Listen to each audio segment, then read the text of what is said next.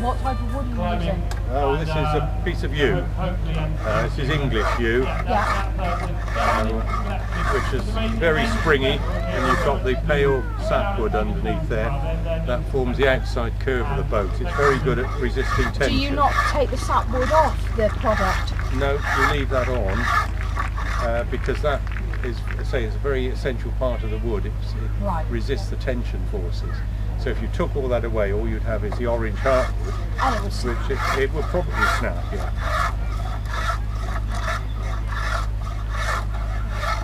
And now just shaping it, I'm going to cut a groove in it, which will hold the bowstring. That's great, yeah. And then I'll do the same with the other end.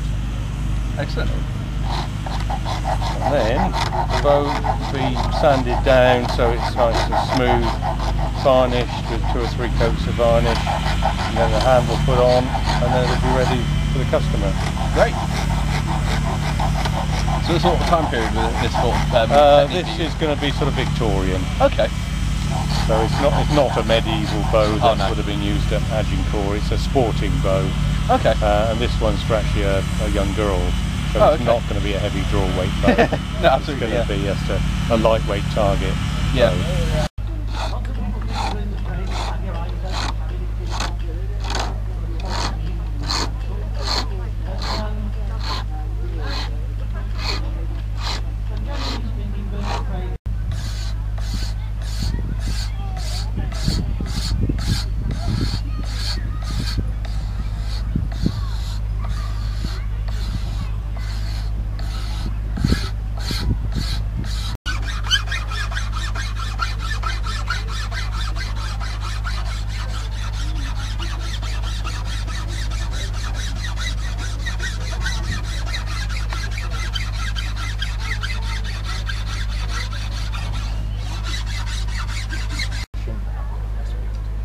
So we go down a few inches at the top and then leave it, and then we'll do a few inches at the bottom.